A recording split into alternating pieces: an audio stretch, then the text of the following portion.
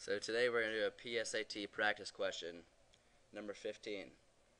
So it gives us two spinners, 1, 2, 3, 4, and then 1, 2, 3, 4, 5, 6. And it says the two spinners in the figure above are to be spun, and each arrow will stop inside a number region. It is equally likely that a spinner will stop in any one of its number regions.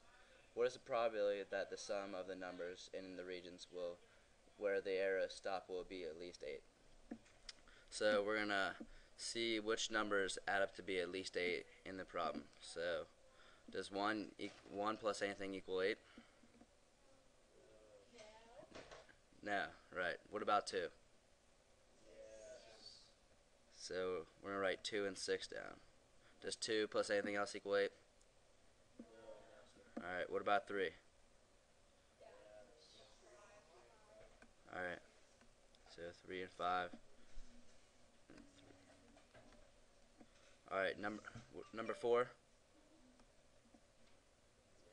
plus 6 and 4 and 5 and 4 and 4.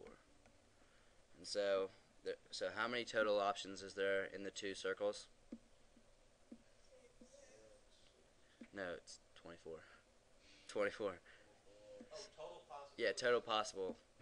So it would be 6 out of 24, and that's, so on your answer choices, what is 6 out of 24? 1/4. So it would be answer choice D. So equals 1/4, is that right? Yes.